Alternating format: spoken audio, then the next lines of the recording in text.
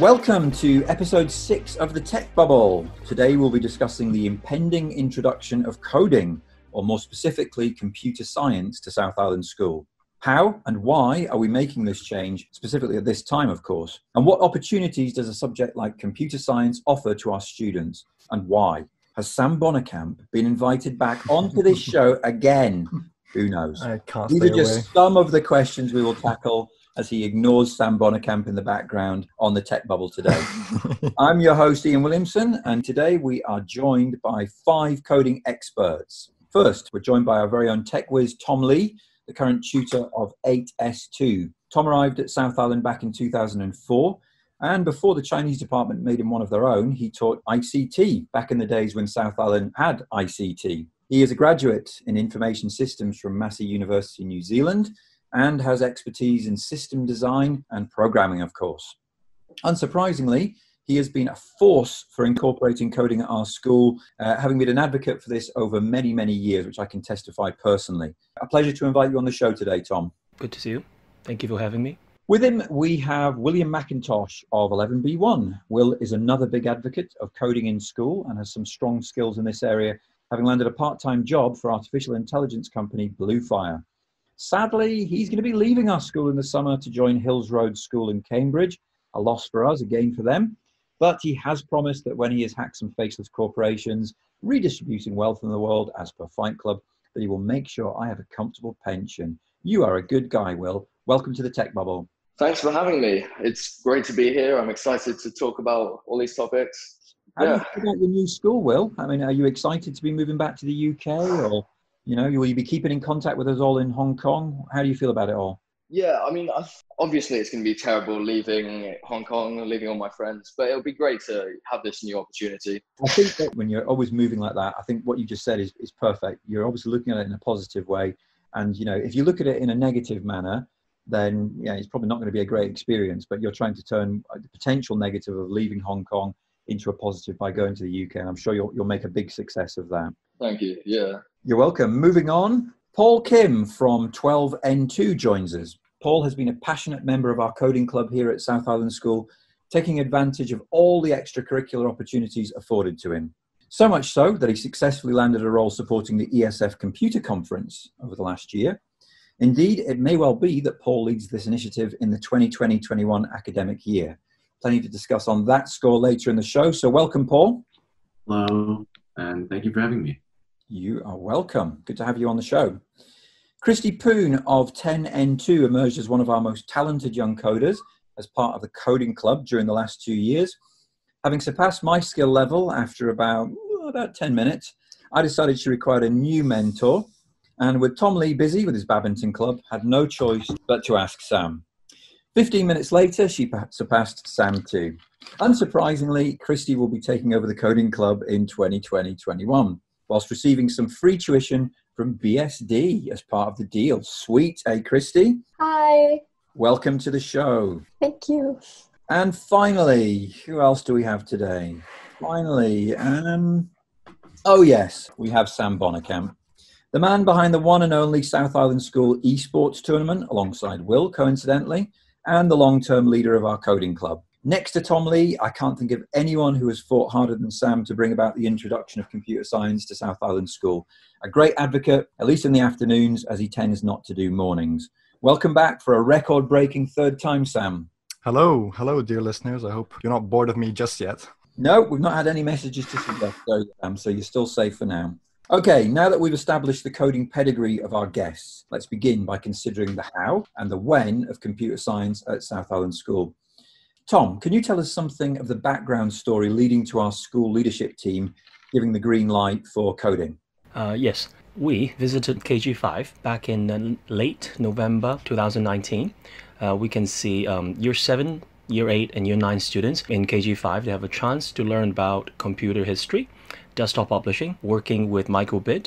Students also learn about digital citizenship and had the opportunity to learn programming. In Year 10 and Year 11 in KG5, students would take a more academic approach to computer science when they can choose to do the Cambridge IGCSE. Students also had a chance to learn Python, another exciting and useful programming language. In IB, computer science remains a very popular Group 4 option in KG5. The language, computer language, used by some students is JavaScript and PHP. And with other popular options like Java and Python.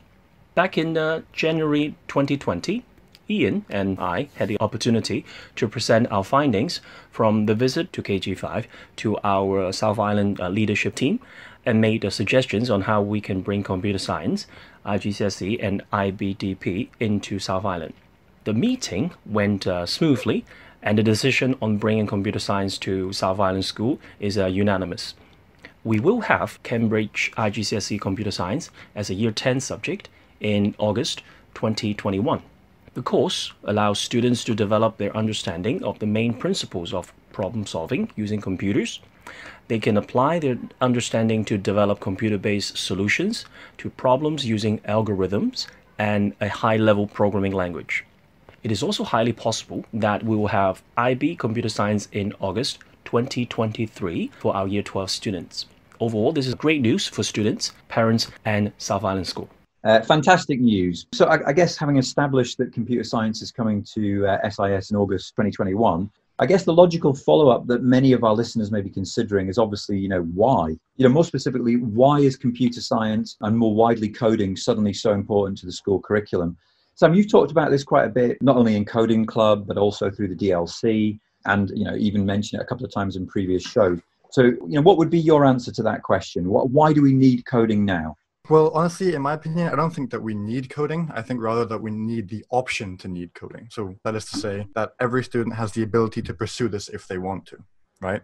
Because programming, from its first, let's say, in conception or inception back in the 90s, programming has always been this kind of thing that was extremely hard to get into, right? Because learning a language after knowing nothing is a gargantuan task. So I think stop you there, Sam, and point out sure. that I was coding back in the 1980s on my ZX Spectrum. And once I had then upped my game, when I've moved from a 16K ZX Spectrum to a 48K ZX Spectrum, and then on to an Atari 800 XL, I had lots of opportunities in the 1980s as well. Sorry, I just had to point that in there and name drop a little bit in terms of my own computer history. Back to you, Sam. I guess I've just been owned then. But you've obviously started with programming, as you just mentioned, but it's hard to turn that into something useful, that is to say, into like a career or something like that, right? And so I think adding this to the curriculum and giving people the option is great for students who already have a little bit of technical knowledge, who want to expand that and perhaps turn that into something that they do for their income in the future. Okay, interesting response. Paul, why do you think that is that computer science is suddenly so important in our school curriculum? Well, I really wanted to address the aspect of problem solving within computer science. To me, like if we use like a typical coding example, you would have like a function that you would want to execute, but you struggle to translate how that function translates into code despite having it crystal clear in your head. So eventually you would go on the internet for some help. And that sort of shows that you're being resourceful and independent, that you can problem solve on your own. The point is like the skill of problem solving independently and the ability to persevere and adapt quickly are all essential skills that one can obtain from programming, are all useful for the workplace in the future. Do you think that coding and some of those problem-solving skills that you just mentioned, Paul, do you think they have a place in, let's say, mathematics? Yes, absolutely. In fact, it's very common in mathematics. In fact, I sometimes view mathematics not as a subject of numbers and equations and everything. I view it as a skill. You sound like an apprentice of Miss Vasile. Is that the kind of thing that she would like to hear? If I could interrupt just for a moment, I think what Paul said is actually really clever as well, because programming, you mentioned programming as a way to also teach you how to do problem solving. But I also think in addition to that, programming is the medium by which you solve problems as well. So for example, for my maths IA, we had to do something about maths, right? So I decided to graph the growth of bacteria in agar jelly. And when I first pitched this idea to my teachers, they were like, oh, it's hard to measure how much bacteria there are in agar jelly. I asked some bio teachers and bio students, they're like, oh, it's hard to measure exactly what the increase is. And I was like, I've got an idea. Why don't I write an image recognition software that will tell me the increase or the amount of bacteria that is currently in the agar jelly? So I did that, and it worked. So programming as a means to solve problems is also one of the things that is really good about programming. It's versatility. Very good example. Very interesting case study that, Sam. Tom, what do you think in terms of the relevance of coding right now? Yes, if I may, I would like to comment on Sam's IA solution. Yes, in real life, if you can actually adapt a programming skill, or should I say problem-solving skill through programming, you can actually adapt it to many real-life situations, or even math, Chinese, English, a lot of IAs. I can definitely remember one time I was helping my wife in her company. She was managing human resource department, and apparently there were some coins they need to calculate, and they must calculate to the last exact coin because everything must be precise. And I actually wrote a program in Excel that actually calculates the number of coins that every single one of the staff will need and the total number of coins that my wife must get from the bank. And this is actually a good application of programming skill, because if you do not use program to actually do that, 10 out of 10 times you will have error. You either have more coins left or you do not have enough coins from the bank. So this is a very good way of applying programming in real life. Yeah, that's why I always like to say programming is great for lazy people, because if you have a job, right? For example, I work at BSD now as an intern, and my boss, thank you very much, Karen, he said, I've got 88 emails you have to send out to the students. And I was like, there's no way I'm doing this manually. So I wrote my own Python bot and did it myself. So because I was lazy, I wrote a script to do it for me, which is why I think programming is fantastic if you're lazy. Yes, and they are very good at repeating skills, at repeating tasks, and they can do it very accurately, assuming that you write the program properly. Exactly. Right? Exactly. Yes, that's a very good thing. Parents, let's come back to Ian's question. I believe parents and students, they will welcome this decision and this change to our school's curriculum with the adding of computer science. And of course, with their help, with their support, some of the parents, through email and meetings and conversations with the leading team, they managed to help our school put computer science back into the GSCE curriculum. So they did a very good job in doing that as well. Absolutely. I mean, I remember speaking to Fran Crouch, this was about a year ago, where we'd had an open evening where, she'd been surrounded by parents who were really kind of pushing for this. So I think the relevance is coming from all stakeholders. Well, I wanted to come back on a point that was made earlier on very briefly, which is about the application of coding skills in the real world and in terms of jobs as well. Because I started to realize this about 3 or 4 years ago when we had a guest speaker in school, and he showed us a live update of the New York Times and the positions that were available. And there were actually far more coding positions, jobs that required some kind of coding background, than there were positions in journalism itself at the New York Times, which really, I think, shows you the changing nature of that industry. In the introduction, I mentioned just how important the coding club has been at our school, and in the absence of a discrete pathway in computer science. And it was interesting, Tom, you speaking there about Excel, incidentally, and the use of that program, because that's been one that's been a perennial discussion point in school over the last 10 years in terms of where's its place. Do the science teachers teach it? Do the maths teachers teach it? And obviously with the absence of ICT, sometimes it's perhaps maybe even fallen between the cracks. We've got several key players from the Coding Club who are with us today. Kristy, I'm going to start with you. I suppose there's a couple of questions I've got here. Number one, why did you get involved in the first place? And also, can you tell us a little bit about the club and its kind of current form? So Coding Club happens every Thursday evening at D82 during the activities period. And I joined in year 8 because I just loved coding. And I actually did the Mad Week activity with BSD, where Sam was a student helper. And I really enjoyed it, which led me to joining the club. I wanted to join because first I could code for an extra hour every week. So that was amazing to me. And second, I wanted to meet people who also liked coding as much as I did. And in Coding Club, we currently learn HTML, CSS, JavaScript with the help of the BSD platform, which creates a learning guide to help students learn, and there are interactive activities and projects that we can make to help make coding a more fun learning experience. And just a quick plug, I think we, as in the DLC, bought the license for everyone in school, right? So if you sign up to app.bsd.education with your school email, you have access to everything we've paid for. You can do them. You can do the projects, and they should teach you how to program. So even without the coding club, if you're stuck at home, if you're bored, just hop on and try it out.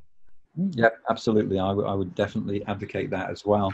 It's interesting, we're talking about the same programs there, but of course in the club, Sam, and maybe you can talk to us in a moment about, how it's changed over the last 2 to 3 years. But I wanted to talk a little bit about the levels of differentiation that are required there, because, Kristy's just been saying, we learn HTML, CSS, JavaScript, etc.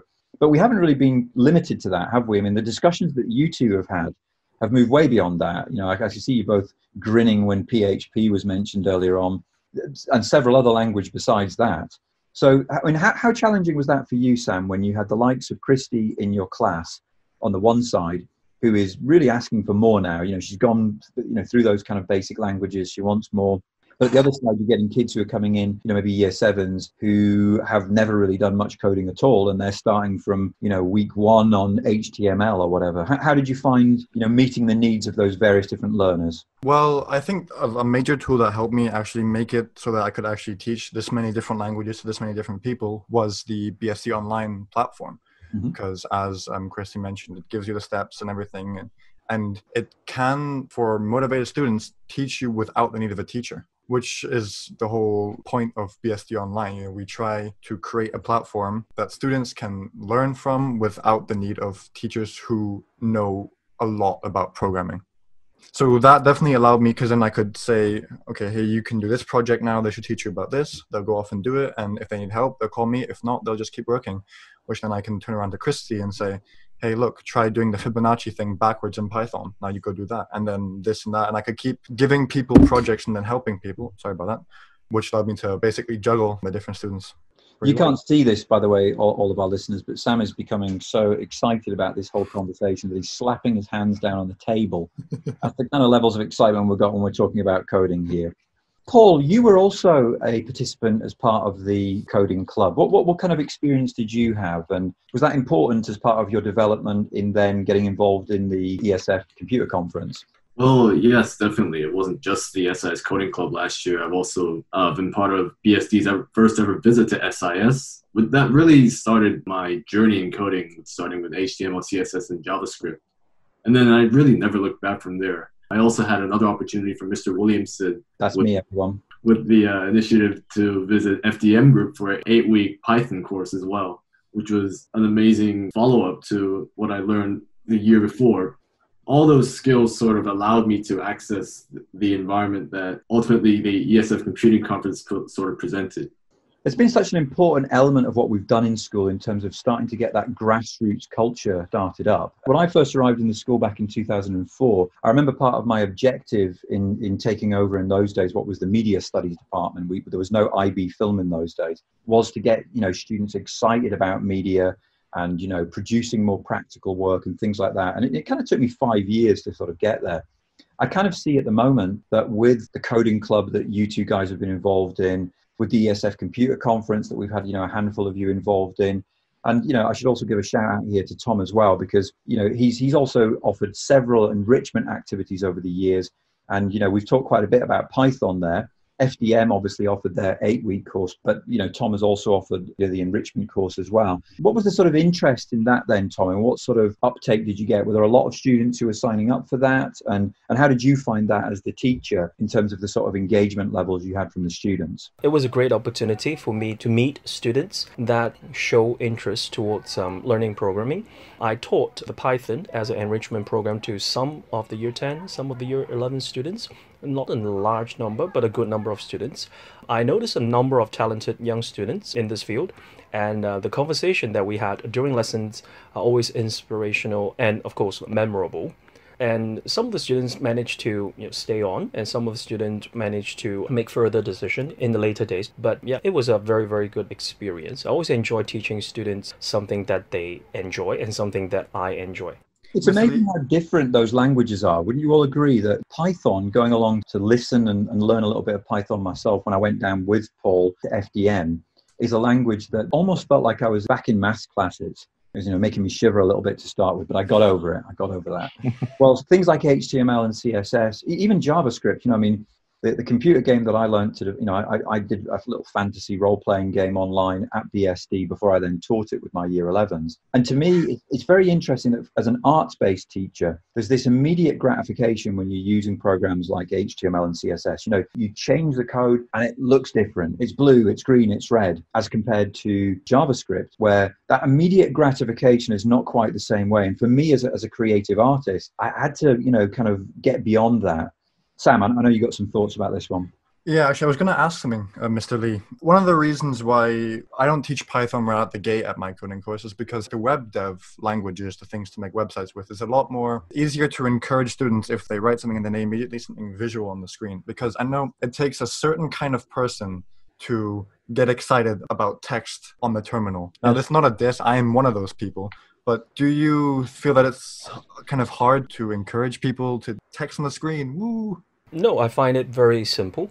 I'm sure Paul still remember his first program. Paul, what was your first program? Hello World. Exactly. It depends how you deliver it, right? If you can find someone that can deliver it better, I'm sure you're going to remember it for the rest of your life. And yes, my first program was Hello World as well. And if you can design the course and deliver the course in a well-organized, fun way, I'm sure a lot of students will remember it and they can do it and they will find interest. And once you plant that seed in them, they can just grow even without a teacher because the resources are everywhere these days. Yeah, and of course there is also the BSC platform. I agree, and I think it's nice that we're using words like fun as well, because I think for some students, maybe the thing that puts them off initially, and I know certainly in media, since we've incorporated coding into our curriculum, there's often that slight fear factor. And I have to say, one of the most gratifying things that I've seen in class is this sort of flattened classroom where, as a teacher, you've got to be prepared, I think, to let go a bit. And I know that there are stronger coders in the class than me. And it's great when you see students who are going around and then they are offering advice to other students who then come to the fore who are maybe not the best filmmakers in media, potentially, haven't come to have their, moment in the sun until that point, but who then end with like nearly full marks in the coding unit. So the opportunity for students to share knowledge between each other is fantastic. That said, having a discrete pathway in computer science, I think we're crying out for. You can move so much more quickly if you've got a specialist in the room, like yourself, Tom. I want to come back to the ESF Computer Conference just briefly. Paul, coding is clearly, not just a priority for us here at South Island. And I know that the ESF Computer Conference really has students taken not only from our own school, but West Island, KG5, Sharton College, just to name but a few. It seems to me that the students of the ESF are really invested in the importance of coding.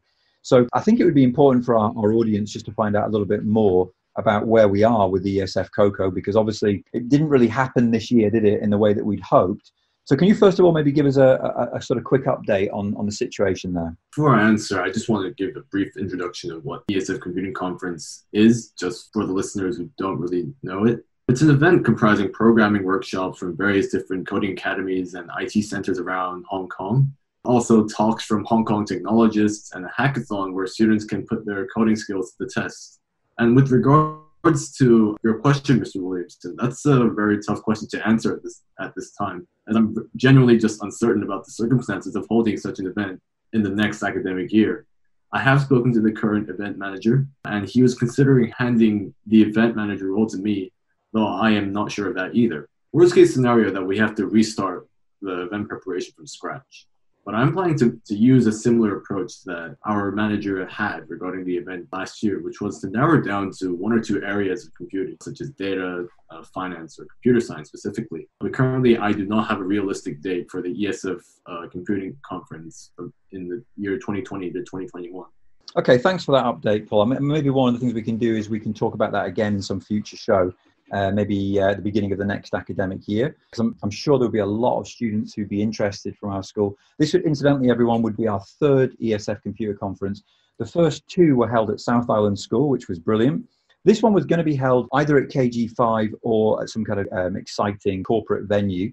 But as we said, obviously, the pandemic put pay to that for this year. Will, you've been part of that team as well. If you can maybe tell us a little bit about your participation in it, and also, what do you think the appeal of something like the ESF Computer Conference is for students? Yeah, so my role in the ESF Computing Conference team was the director of logistics. So I was basically in charge of making sure everyone stayed on top of their deadlines, produced all the work they needed to in order to actually make the event happen. But then obviously, that didn't come to fruition because of COVID. When it comes to the appeal of the event, I think the main appeal of events like the ESF COCO is the fact that it's a large gathering of people with the same interest, computing, as well as taking into consideration the hackathon, where people can form groups with their friends and just spend a day or two working solely on their project. Then at the awards ceremony, just seeing their accomplishment, just when the project that they spent so much time on finally comes out. I agree with that. It's great when people get together who are passionate about the same thing in any circumstances, whether that's the filmmaking that we see happening up on the 8th floor or artwork on the 7th floor and exhibitions and things. And it does tend to bring the best out of people, doesn't it? Yeah, definitely. I'm just sort of thinking back to a couple of weeks ago when we were on the show and we discussed the future of work, in our society and the role of tech. One of the things that I was kind of expecting in some ways that we would probably talk a little bit about today is, what do you think that coding, I guess, as a skill set is going to offer in the future? And, how do you see these skills being used in our society? We talked a little bit about that. I talked about the New York Times as an example earlier on. But does anyone here have any particular examples where they think that coding is going to have like a big bearing on the future? I actually did a little bit of a research on this. So Stephen Hawking once said, whether you want to uncover the secrets of the universe or you just want to pursue a career in the 21st century, basic computer programming is an essential skill to learn. And as coding is becoming a valuable skill to this data-driven generation, so are the people with coding skill. And of course, I believe coding is the language of the modern world, or shall I say, the future. Whether it's the app that brings email to your mobile phone or the car that knows how many miles to go until refueling, all smart devices need coding instructions to tell it how to operate and communicate with the outside world. So yeah, I do actually. And to an extent, I do agree with you. I do agree that every person nowadays has to have at least a little bit of computer knowledge, like how to use a computer, how to troubleshoot bugs, whatever. But I don't think that necessarily programming is going to be instrumental in the future. I think quite the opposite. I think the future is heading to a place where you have to do less and less programming. So for example, there's a course that's often that I'm teaching right now. It's called Thunkable. It's a way to do app development. And the way it's done is similar to Scratch, right? Where you have like these blocks and you place them. And so dear listeners, if you know Scratch, it's like that. If not, Google Scratch. I think we're moving towards a world where the average person will have to do less and less programming themselves. Everything will be far more automated and ready and simple for the end user. But I do think that the world will rely more on programming. Yeah, it's an interesting point, Sam. It makes you wonder, doesn't it, whether the development of computer programming skills is going to be a little bit like the evolution of surfing the internet. If you go back to its evolution in the 80s and then the launch of Netscape in the mid-90s and then the user experience becoming easier and easier to use. And I suppose if you're talking about a kind of Scratch-like interface, it's designed for its ease of use, isn't it? Yeah, if you look at things like MySpace, I think MySpace, you could write your own HTML and stuff like that to customize your page and all that. But nowadays, if you look at social media, you have no such options and everything is pretty much drag and drop. It's much easier for you as a user to customize your page in comparison to, for example, MySpace. But that being said, somebody had to program this functionality in. Programmers will still definitely be needed, but the average person will need to know computers, but does not necessarily need to interact with code directly. That's not to say you shouldn't learn it, though. It's a great skill to learn. Okay, if I can be a little bit more specific now, I've sort of alluded to this earlier on in the show, this kind of plethora of different coding languages to learn, yeah? So when I'm up in D82 with Kristy and Sam on a Thursday evening, these two debate this endlessly. And I suppose I was kind of keen to know which languages you all feel are the most important ones and which are the most accessible to learn. Sam, you talked earlier on about trying to make things visual, at least for coders to begin with, but we're talking more now about, once you've developed some coding skills, where do you feel that you've had those breakthrough moments where particular languages have really lent themselves to you and you feel very comfortable perhaps with the syntax that's required in those areas? Kristy, maybe if we could have a start with you. My favorite language is Java. It's high level. You can do a lot with it. I remember when I first told Sam about it, he was skeptical. He was like, no, this is terrible. No, I'm never going to learn it. And then eventually I convinced him to learn it. He added it to like the bottom of his summer bucket list. And then later he was like, oh my gosh, Java is the best thing I've ever discovered. I love it so much. It is amazing. It's better than Python. It's better than anything else I've discovered. Wait. Okay, hold on. Java, great language. Language is great. The rest of it is an utter mess. Maven, Gradle, compilation it's too confusing for me. For me, the real deal is C. No. But only because I think I hate myself a little bit here, because C is very, very low level. So you have to do with memory management and that kind of stuff. So my favorite language is C. But I think what language you use for a particular thing depends on what you're trying to do. If you're trying to write a simple little script to do an email for you, write it in Python. If you want to make money, do it in Java. If you hate yourself, do it in C. Will, what's your thoughts on this? Yeah, I would just say that for beginners, mainly, definitely Python, right? It was built for or not necessarily for beginners, but to simplify languages like C and C++. So as Sam said, yeah, it's good for writing simple scripts, but then there's also, added libraries that you can learn. And just there's a lot of functionality there that it's easy for high-end developer and also a beginner. Yeah, with Python, it's really easy to create extremely powerful things with a couple lines of code with the libraries that Will mentioned. Like, for example, the email bot I've been talking about, that was under 20 lines of code. So Python is great, but I do think that the best language for beginners is still web development, because that's the most gratifying, the earliest, in my opinion. Paul? Especially for website building, I think we touched on it earlier about PHP. It sort of brings HTML, CSS, and JavaScript all together. And another language that I have experienced of using before is MySQL. It's a language for like using and creating databases and tables. And I think those who are looking into sort of the data area of computing, I think SQL is a good one. I was about to say, actually, dare I ask Tom a question here? The last time I think I asked him about this, he was talking to me about all kinds of obscure languages that he learned when he was at university, most of which I have to confess I'd never heard of.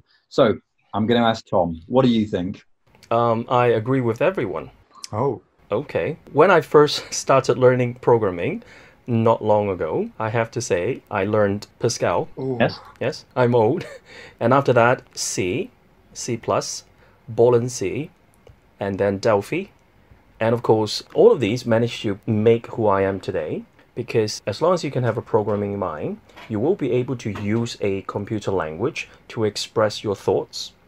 And of course, I agree with Sam when he says it's powerful. Okay, Python and Java, they're both powerful in their own way. Python is very good with students to learn their first language. It's simple.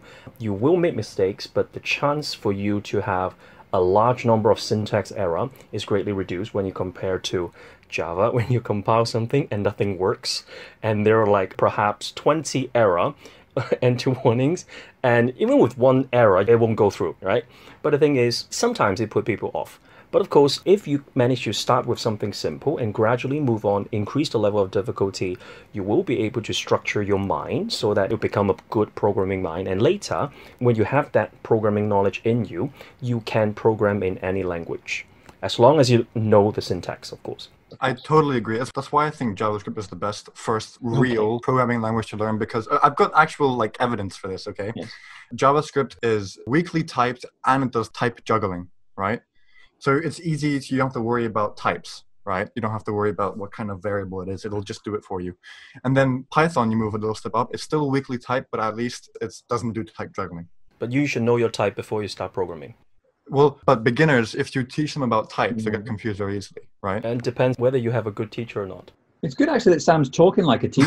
Have you noticed? That's great. Yes, I enjoy having this kind of conversation with Sam. I just got burned again. No, you're absolutely right. And if we have a good type, that will bring us back to MySQL, because databases are always type intensive. We certainly do not want to create a database with a fixed length that is really, really long, and that is wrong. That's going to make your program look really, really clumsy. And of course, we can combine everything together. Yes. And Kristy, I wanted to talk to you, obviously, given you're only the one girl on the show today. Obviously, there are other good girls in the school for coding as well. We've obviously had things like FDM's Girls in ICT Day, which we have annually. And, many of our girls in the past have attended that. And in fact, we've won awards and things. Do you think, from your position, that there are still barriers for girls in this area? I think that while there are definitely less barriers right now as opposed to a few years ago, as promoting STEM education for girls has grown, but there are still barriers for girls entering this field. It's male dominated. I mean, in coding club, I noticed there are still more boys than girls. Significantly, yeah. With more opportunities like the Girls in ICT Day by FDM, this has helped to maybe reduce that gap a bit and has also helped promote things to more girls, and also with the introduction of coding to the syllabus and the curriculum, and also the integration of it in subjects like maths and science right now, we can definitely get more girls to come in and be exposed to more STEM. It's definitely interesting that a lot of the girls that I have through media studies, so AFP media, there's definitely a fear of coding to begin with. And many of them, they're looking at any way that possible that could they do kind of something similar but not have to code. And once they get into it, once they start to adopt the kind of mindset that Tom was talking about earlier on, that the kind of logical thinking that's required, and they start to understand how coding works, you can see suddenly there's a complete change, a shift in the attitude. Whether that's sustainable, whether that would mean that a lot of those same girls, if offered, a computer science pathway in years 12 and 13 would opt for it, I don't know. But I think sometimes it's simply a matter of insisting that people try in the same way as we would with many other subjects. Sorry, if I could just interject real quick. It's a bit of a catch-22 here because the programming field is extremely, extremely male-dominated, whether that be in the workplace or online or even throughout its history. I'd say the famous programmers are all guys, and that kind of fuels this perception to non-programmers that it's basically just for guys. And so that causes less women to join, which means more men join, which means it makes it even worse. It's a cycle that keeps going. So to the listeners, if you are not sure and if you are a female, give it a shot, even if you're male, but give it a shot. And it's not that male dominated as it seems. There are definitely famous females, for example, the moon landing, the code written for that, the team lead was a woman. And also Chelsea Manning from FBI, CIA, also a woman. So there are definitely women in this field, and we need more. And they're being revised. They're being reclaimed, from history and celebrated in various different sort of TV programs. Yeah. To finish off with today, regular listeners will know that I always like a takeaway of some kind, a sort of recommendation, if you will. I always tend to use an imaginary Year 7 student. So I'm going to give Year 7 a break today. I'm going to use a Year 8 instead, a radical change. Okay. Ooh. So come Year 10, I'll have the chance to opt for computer science, with the mighty Tom Lee as my teacher. So what can I do? I'm a current Year 8. What can I do to develop my skills in coding before that time? Each of you has got 30 seconds. Okay. Tom, you're up first. Okay. So first of all, talk to Sam. Secondly, with a MacBook in front of us and a mobile phone in our pocket or on our desk, the pursuit of knowledge has never been easier these days. So if you want to have a head start or in need of a hobby, simply start your favorite browser and Google programming language for beginners. You will discover roughly 78 million results in roughly 0.56 seconds. There are websites, YouTube clips, free apps, blogs, online tutorials, and of course the BSD platform. Everything that you need to know about programming is just a few clicks away. Yep. Thank you, Tom. I think that was pretty much 30 seconds as well. Will, what would be your recommendation? Yeah, I'd say exactly the same thing. There's so many free courses online on how to code, like Udemy, Code Academy, Free Code Camp. There's so many that just pick one, sign up, choose your language, and then just practice. That's all I really, and then also find a project that you want to do, and then have that as your end goal. So learn until you can do that project, Thank you, Will. Kristy? I agree with Mr. Lee and Will. So practice more, do courses, read, watch videos, join the coding club and use the BSD platform. It's free. Sam said before, the school has paid for everyone's subscription, so why not use it? Yeah, it's a very powerful tool. I think for a lot of people are not even aware that it's there. Sam? Yeah, open Firefox, the only correct browser, and then in DuckDuckGo, the only correct search engine, you go app.bsd.education, sign in with your school email, do a course, try it, think of a project you want to do that, learn it till you can do that, done. Repeat. Easy. Okay, thanks for that. Some controversy in there as well, hidden in those statements. Paul? Keep practicing. Use Google as your friend. I'm sure all coders will relate to that statement. Yeah, or DuckDuckGo instead. Yeah, thank you. Yeah, if you have a problem, if you're stuck with the code, use whatever search browser you're using as a friend. So that is just about all we have time for today. I'd like to thank my 5 guests. We will be taking a break for the next few weeks or so. So we'd love to hear your thoughts on the show. What would you like us to discuss, for instance? If you do have any thoughts or questions or feedback, then please write to digileaders@webmail.sis.edu.hk. Thanks for listening.